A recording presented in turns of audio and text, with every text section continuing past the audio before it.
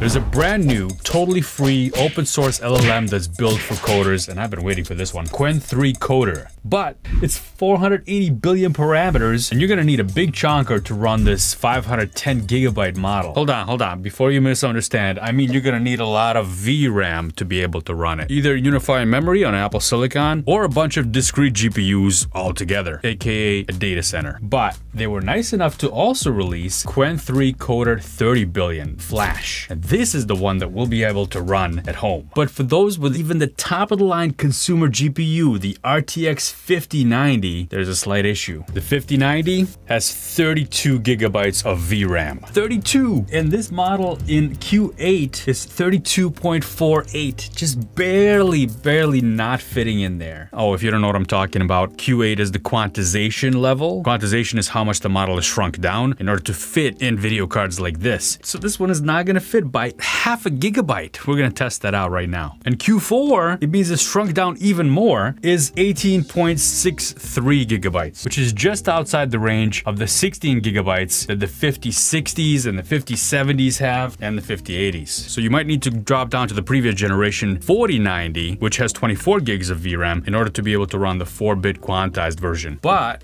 believe it or not, this little box right here has 64 gigs of unified memory, and it can run both of those quantization levels. 3 of these will fit into my 5090, and of course, the M3 Ultra will be able to do that as well. Here's QWEN 2.5 14 billion, which is the previous version, which is 14.62 gigabytes, and we're gonna run this on the 5060 that I have here.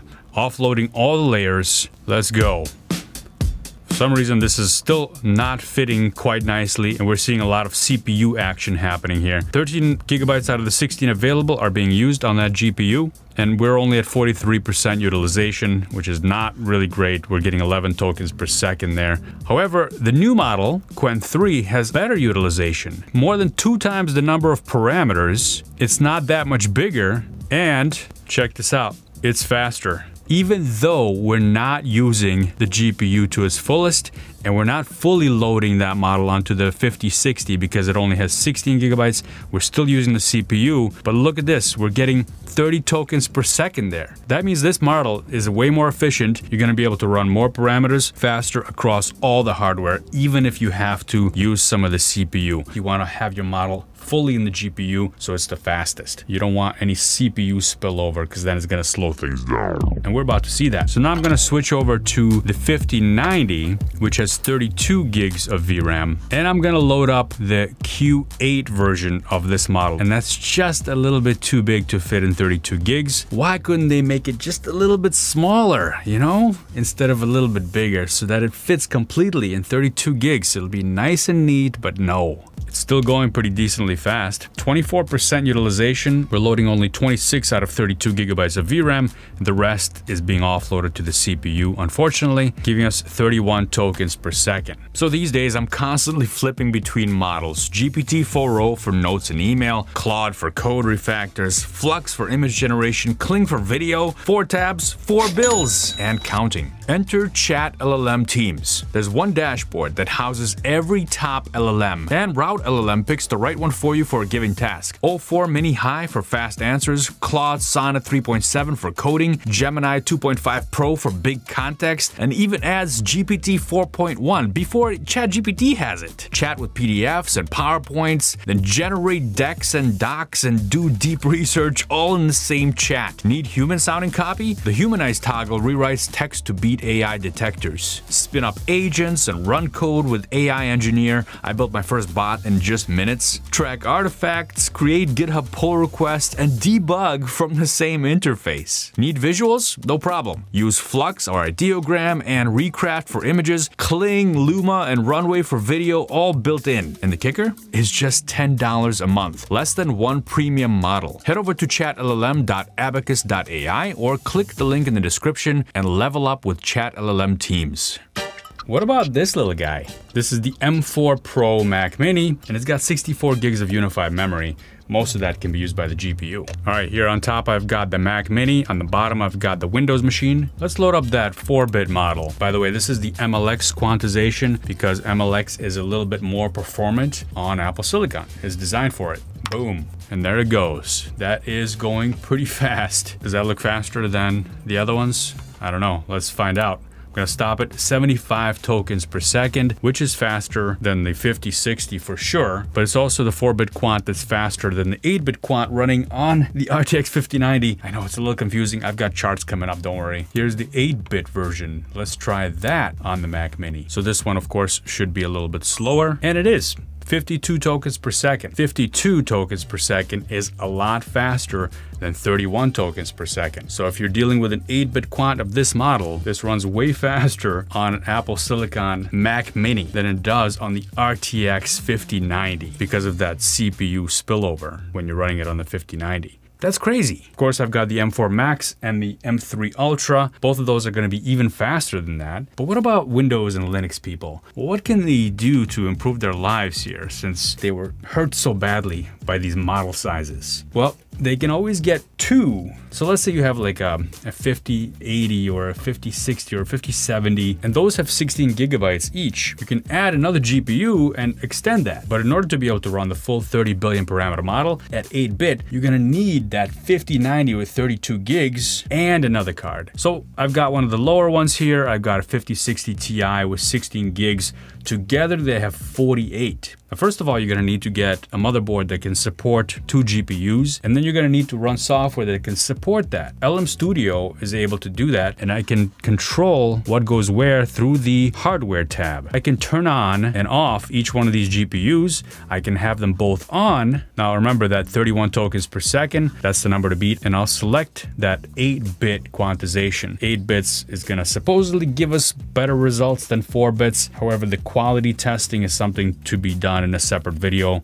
This video is just for speed testing only. And let's go. Okay, it's looking pretty decent. I like the speed. Both the GPUs are working. It's getting warmer. Let's take a look at what speed we're getting here. We're getting 50. So we're getting closer to what that Mac Mini can do, but we're still under it in tokens per second, even using both of these GPUs. There's one more setting we could change. There's this split evenly setting. And what that does is, let me show you. Here's the 2 GPUs right there. It's trying to balance out the amount of VRAM it's using from each GPU. It's using 21 out of 32 gigabytes from the 5090, 32% utilization. And it's using 10 out of 16 gigabytes on the 5060 with 32% utilization as well. So what's happening there is it's splitting the model, but we know that the 5090 has a lot more memory bandwidth than the 5060. So what we really want to do is load up that 5090 to the max before we spill over to the 5060. And you can do that in LM Studio. And we've got both the GPUs selected, but instead of split evenly, we want to do priority order, 1 and 2. And we want to make sure that the 5090 is listed first. You can move these around, but the 5090 should be first because it has more bandwidth and it has more memory. So let's use that to the max. Write a Java function to find prime numbers up to n.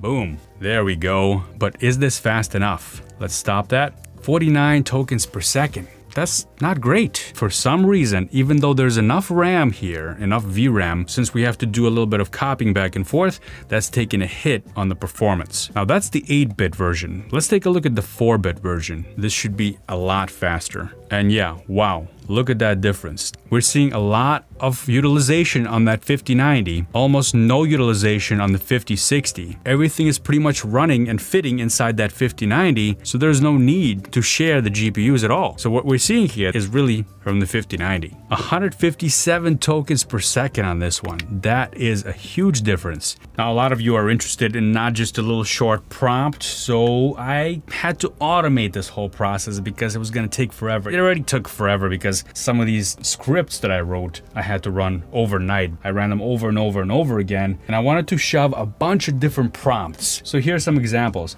Extra long programming code heavy prompt, which is 17,000 tokens. This would be an example of a really large context window, and I had to enlarge the context window of this model to 50,000. This model supports a huge context window, but of course, when you do that, you're increasing the memory footprint that's required as well. And you're gonna see a little bit bit of a slowdown from what you've seen in the UI when I just demonstrated. This one is 17,000. Here is one using repo prompt, which is a tool I've showed before on the channel. Really nice tool, check it out. This allows you to basically create a mapping of your entire project or parts of the project and include that as part of the context. So this one is 44,000 tokens.